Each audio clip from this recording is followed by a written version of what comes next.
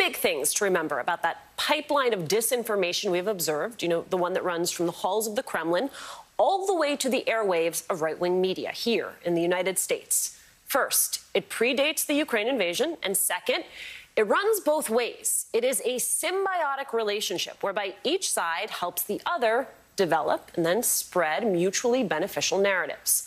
Think of the feedback loop associated with Russia's entirely fake bioweapons accusations, a lie cooked up in the back corners of English language online media, spread by the Russian government and its state media, then fed back to Americans ready and willing to amplify it. That back and forth relationship is the subject of a New York Times piece today, quote, by reinforcing and feeding each other's messaging, some right-wing Americans have given credibility to Russia's assertions and vice versa. Together, they have created an alternate reality, recasting the Western bloc of allies as provokers, blunderers, and liars, which has bolstered Mr. Putin. Joining our conversation, Dr. Jason Johnson, professor of journalism and politics at Morgan State University and an MSNBC and Griot contributor. Ben Rhodes, Rick Stengel are still with us. Jason, you've got the so-called America First crowd in lockstep with Kremlin talking points for mutual benefit. Why? Because anything that harms Joe Biden is okay for the American right. You got to remember at this point, we're not dealing with people who are looking at the United States in terms of winning hearts and minds and voters. We're talking about a far right that is basically the spokesperson for the ongoing insurrection that is being covered politically by the Republican Party. So anything that makes Joe Biden look weak and Putin looking strong makes Joe Biden look weak, they're going to support it. But Alicia, I also think there's an important thing to understand here. We're seeing this sort of odd horseshoe theory with some of the rhetoric about Russia and the Ukraine as well, where we're seeing people on the quote-unquote far left who are making the same argument, who are claiming, well, the United States is just as bad as Russia, so what Putin's doing is fine. And then you have the far right saying, well, actually, Zelensky is a terrible thug and a criminal. So you see a lot of this online information from the far left and the far right, both basically saying that Vladimir Putin is perfectly okay, that his imperialism is somehow less problematic than American imperialism, and using that to ultimately undermine President Joe Biden, because to them, NATO is a greater threat than what's happening right now in Kiev, where people are being bombed out of their homes for having the audacity of not wanting to live under Putin's rule. But when we talk about the relationship specifically with the far right, as I mentioned, it predates the invasion of Ukraine. In your view, was the 2016 election the dawn of that relationship? And in what other ways has it manifested itself?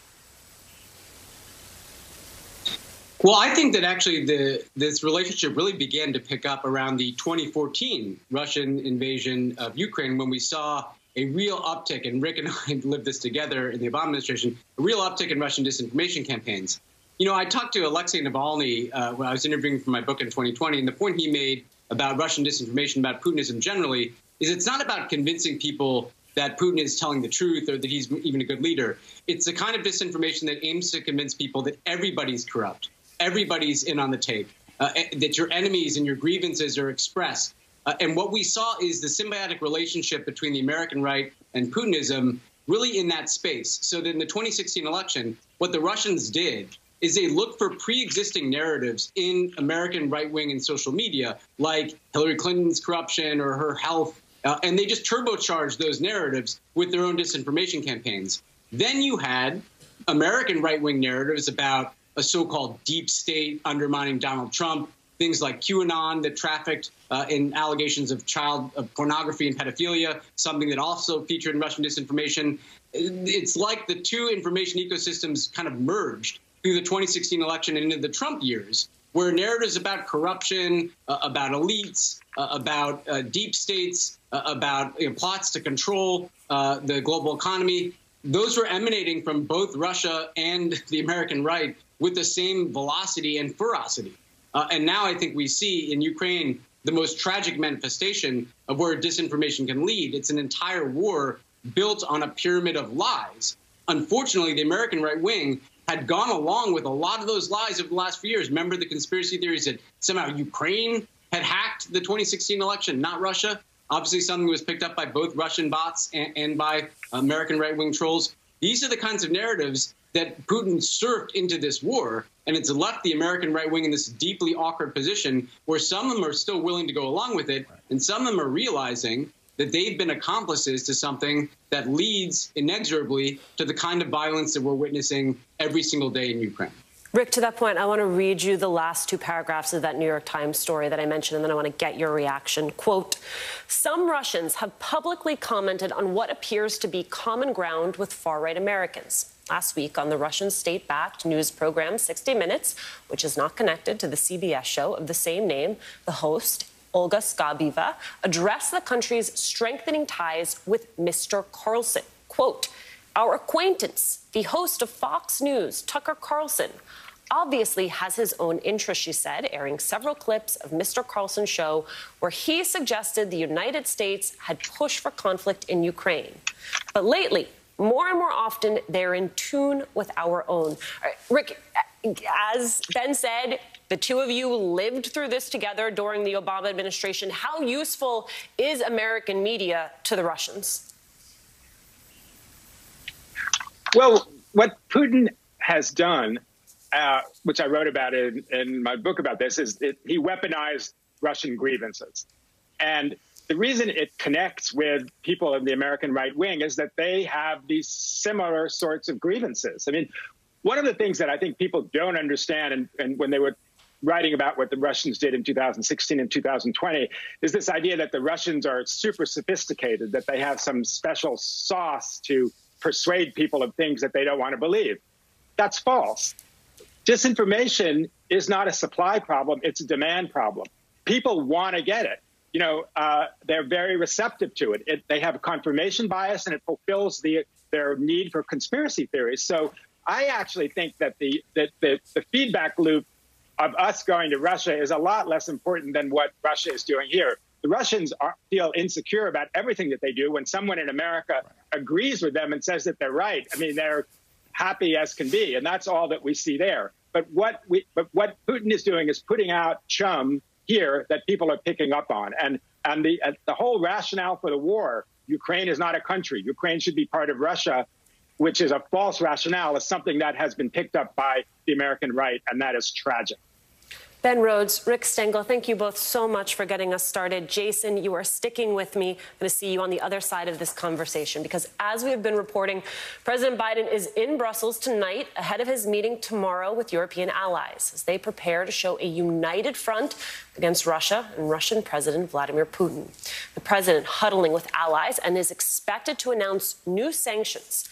NBC News also reporting today that the United States plans to permanently maintain an increased number of its troops deployed in NATO countries near Ukraine.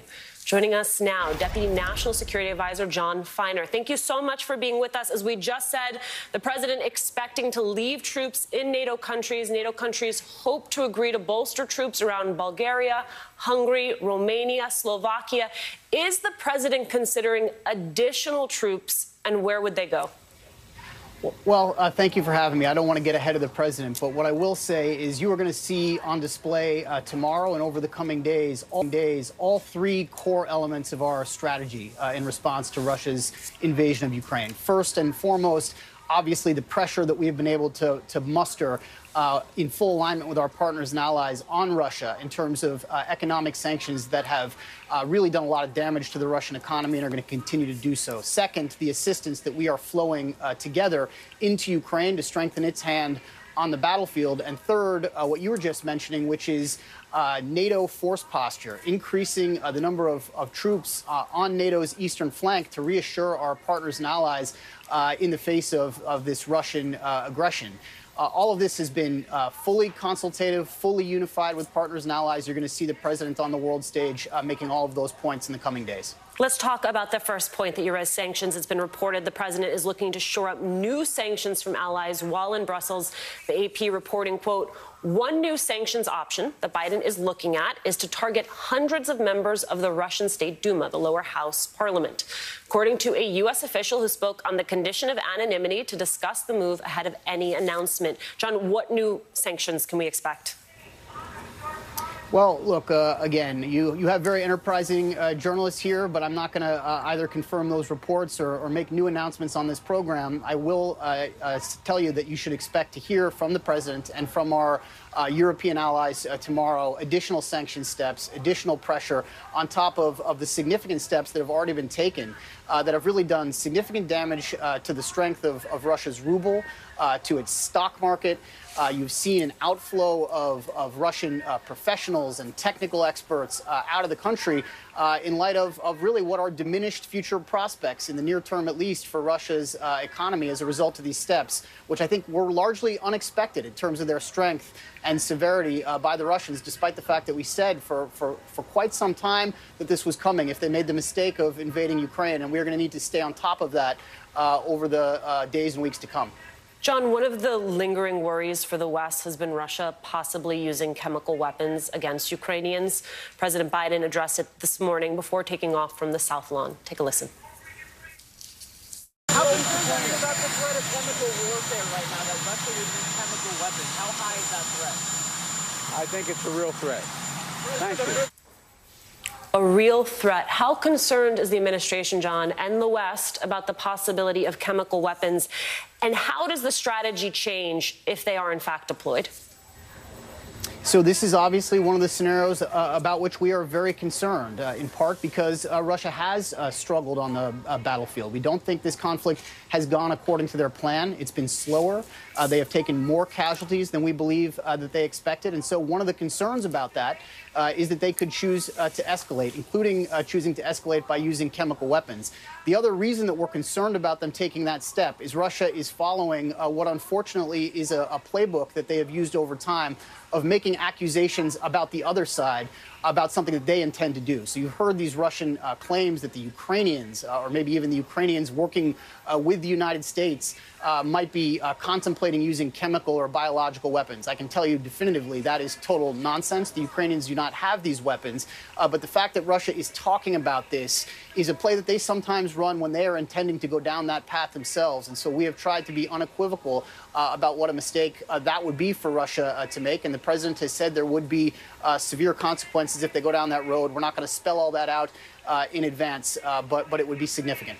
John, understanding that tomorrow there are going to be conversations and those conversations will be whatever they will be, I am sure that there is some anticipation on your side of what the greatest obstacle, what the greatest sticking point is going to be in those conversations.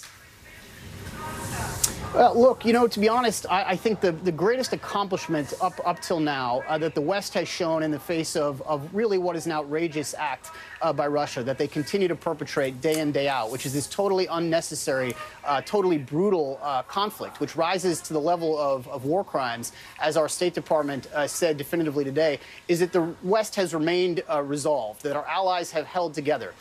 You know, I think President Putin had some objectives in this conflict. One was success on the battlefield. He is struggling there. He also, I think, thought that he could divide the West internally, that some countries might be more cautious about sanctioning Russia, about providing assistance to the Ukrainians, about increasing forces on Russia's border. And in fact, what he has found is exactly the opposite. He has brought about a much higher degree of unity than I think we have seen in recent years and then that he expected.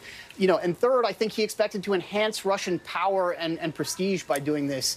And he has had the exact opposite effect, just given the state of their economy, the state of this conflict. And one thing I will caution, though, is this is going to be a long effort. This is going to need to take place over weeks and months and potentially even longer. And so the unity that is on display now, the real work is going to be maintaining that over time. I take that note of caution. Deputy National Security Advisor John Feiner, thank you so much for spending some time with us. When we return, day 2 of questioning for Judge Ketanji Brown Jackson. And with her confirmation all but assured, Republicans are using their time in the spotlight to air their own grievances.